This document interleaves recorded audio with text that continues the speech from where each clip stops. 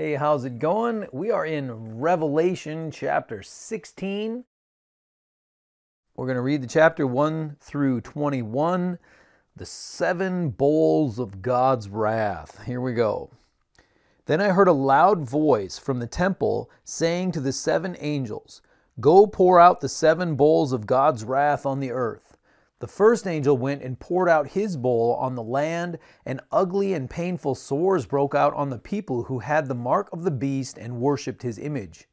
The second angel poured out his bowl on the sea, and it turned into blood like that of a dead man, and every living thing in the sea died. The third angel poured out his bowl on the rivers and springs of water, and they became blood. Then I heard the angel in charge of the waters say, "You are just in these judgments, you who are and who were the Holy One, because you have so judged. For they have shed the blood of your saints and prophets, and you have given them blood to drink as they deserve." And I heard the altar respond, "Yes, Lord God Almighty, true and just are your judgments." The fourth angel poured out his bowl on the sun, and the sun was given power to scorch people with fire. They were seared by the intense heat, and they cursed the name of God, who had control over these plagues, but they refused to repent and glorify him. The fifth angel poured out his bowl on the throne of the beast, and his kingdom was plunged into darkness. Men gnawed their tongues in agony and cursed the God of heaven because of their pains and their sores, but they refused to repent of what they had done.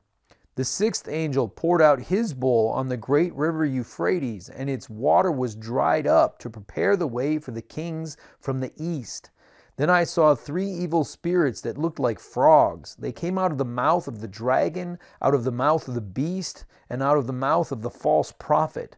They are spirits of demons performing miraculous signs, and they go out to the kings of the whole world and gather them for the battle on the great day of God Almighty. Behold, I come like a thief. Blessed is he who stays awake and keeps his clothes with him, so that he may not go naked and be shamefully exposed. Then they gathered the kings together to the place that in Hebrew is called Armageddon.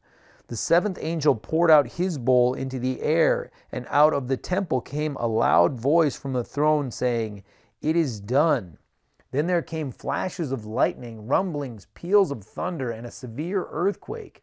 No earthquake like it has ever occurred since man has been on the earth, so tremendous was the quake. The great city split into 3 parts, and the cities of the nations collapsed. God remembered Babylon the Great and gave her the cup filled with the wine of the fury of his wrath. Every island fled away, and the mountains could not be found. From the sky, huge hailstones of about 100 pounds each fell upon men, and they cursed God on account of the plague of hail, because the plague was so terrible. All right, there you go.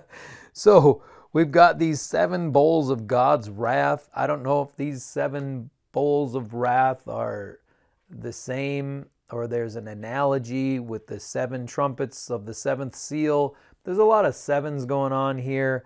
And, just recently I was thinking about Jericho and how the nations of Israel, or the armies of Israel, marched around Jericho for 7 days once, but then the 7th day they did 7 times. So that's kind of like the 7 seals, with the 7th seal being the 7 trumpets.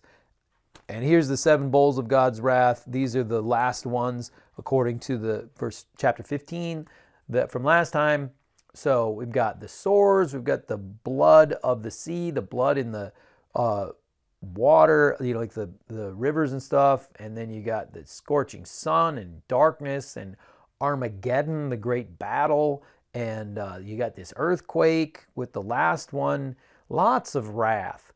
And I think it's important not to see this as random destruction or just like a lunatic going bonkers, like somebody might just start smashing stuff, and we don't want to see it that way.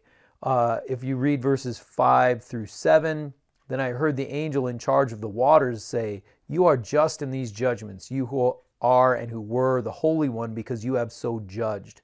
And it just talks about how these are just Verse 7, yes, Lord God Almighty, true and just are your judgments.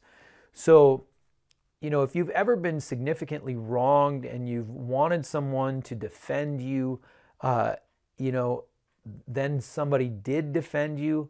That's what this is. This is finally justice coming for the evil that has happened. And so if you just see it as like, well, everything's fine, everybody's happy, everybody's minding their own business, and then wrath and destruction, it's just going to seem like, wow, that is completely inappropriate. But, just like in wartime, some things make sense in war that don't make sense in just regular life. This should be viewed in that way. Not random destruction, but the wrath of God that is deserved. And, God figures all that stuff out.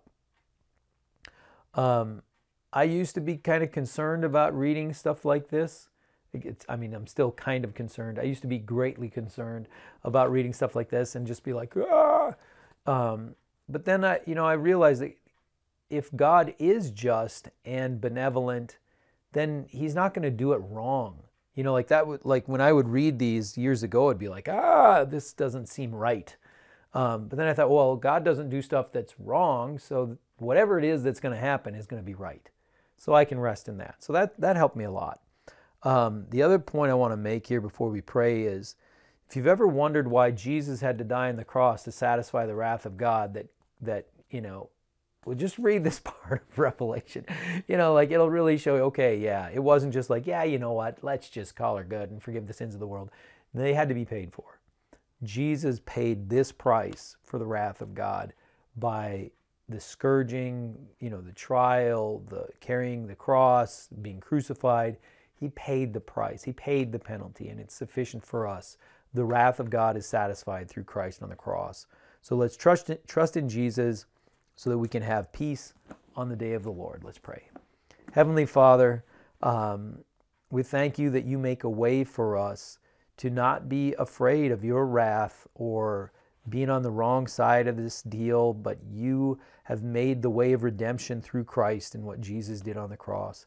And so, Father, we thank you for the way of redemption. And Lord, we pledge our hearts to you. Guide us into your goodness and your grace and your mercy so that we can avoid destruction and wrath. Lord, help us to see your love and your goodness and to walk away from the darkness.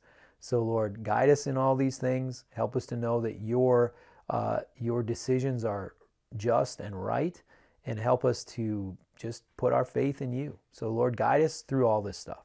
In Jesus' name I pray. Amen.